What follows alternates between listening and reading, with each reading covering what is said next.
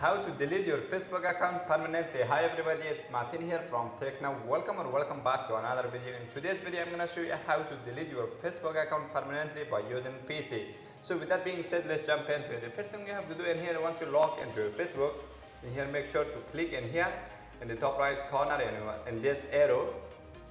So guys, in here once you click in this arrow, in here click in the setting and privacy. In here click in the setting. So once you got in here in the left side, you guys see your Facebook information. Click in your Facebook information. So in here in the last one, you can see deactivation or deletion. Just click in this one. So in here you see deactivating or deleting your Facebook account.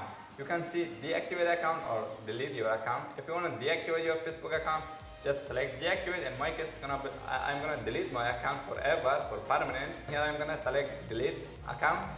And here click continue to account deletion. Just click on this one. So guys, and here you guys see to keep Messenger deactivated, instead deactivate account. No, I don't want. I just want to delete my account. And here you can download your information if you want to. For example, some message, I don't know, some post you have. Like I have 36 posts and more uploaded Facebook. You can download this content before it's permanently deleted along with your account. I can, if I want to download anything from my Facebook information, I'm gonna just click download info. I don't need anything from my Facebook, and here I'm gonna delete my account. Just click delete account. So guys, once you click delete account, you have to put your password, and here I'm gonna put my password, my Facebook password. And here once you put your Facebook password, and here click continue.